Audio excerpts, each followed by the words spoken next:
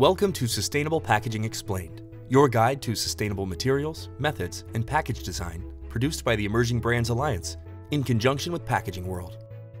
Today's video is about compostable packaging and how it fits into a circular economy. As the consumer push for more sustainable packaging continues, consumer packaged goods brands are exploring options to improve their sustainability footprint.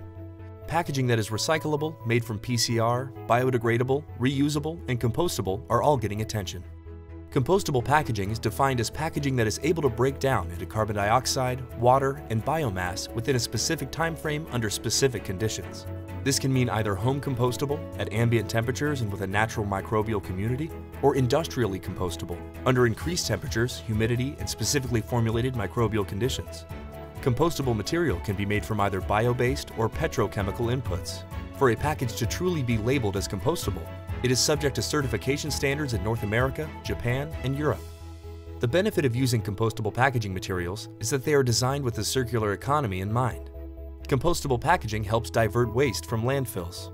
Made from plant-based renewable materials, compostable packaging also reduces our dependence on fossil fuels. Compared to plant-based materials, fossil fuel-based plastics stay on the planet for a long time. These toxic materials do not easily break down, and the growing evidence of the presence of plastics throughout our ecosystem is enough to sway brands to try compostable packaging. In fact, according to Market Research Future, the compostable plastic packaging market was valued at $1.8 billion in 2022. The compostable plastic packaging industry is projected to grow from $1.89 billion in 2023 to $2.91 billion by 2032, exhibiting a compound annual growth rate of 5.5% during 2023 to 2032. Packaging World editor Matt Reynolds tells us more about compostable packaging. In a vacuum, compostable packaging seems miraculous since it produces no waste, only soil. The problem that compostable packaging faces is that we have an entrenched plastics and fiber recycling system that we're trying to get consumers better acquainted with and to use more frequently. Compostable packaging introduces another category altogether, adding to consumer confusion, and when it's improperly disposed of, it will contaminate traditional plastics or fiber recycling streams. Most compostable packaging isn't backyard compostable, rather is industrially compostable, and infrastructure to process this packaging is sparse at the moment. So industrially compostable packaging won't get composted in regions without that infrastructure, and in fact serves as a potential contaminant to mechanical recycling. When it comes to sustainable packaging, the FreshLock team is your dedicated partner, committed to collaboration and innovation to meet your flexible packaging needs. That's why we designed the FreshLock 8000 series, a line of sustainable closures that target circularity and waste reduction. This includes product solutions certified for compostability.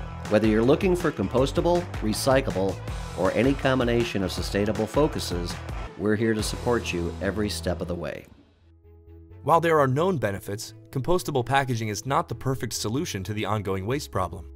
One of the major drawbacks to compostable packaging is that industrial composting facilities are not currently widespread.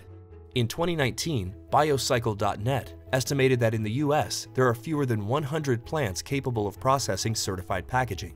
Without the proper infrastructure to support compostable packaging, it oftentimes finds its way into the wrong streams, contaminating full batches of recycling and ultimately ending up in a landfill. But that's not to say that compostable packaging doesn't hold a whole lot of promise. I'd say that the greatest promise is in food contact use cases that don't require too much by way of barrier. For instance, in food service packaging that doesn't have to keep food intact on a shelf for very long. In a perfect world, compostable food service packaging like plates act almost like tortilla chips, where the food scraps and leftovers are the salsa, the welcome compostable food materials that add mineral and nutrient value to the soil end product. Compostable packaging will grow and scale, no doubt. But for now, look for tests and validation programs in closed-loop locations like concert venues or sports arenas, where a collection of compostable materials can happen within a gated space, and compostable packaging can't leak into the municipal waste recovery streams as a contaminant. The technology has great promise, but there are a few problems to solve as it scales.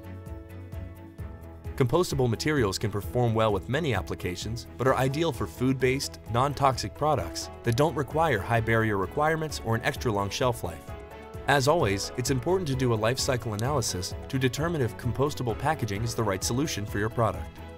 Thanks for watching, and be sure to subscribe to our YouTube channel for more videos on sustainability, packaging, and scaling operations.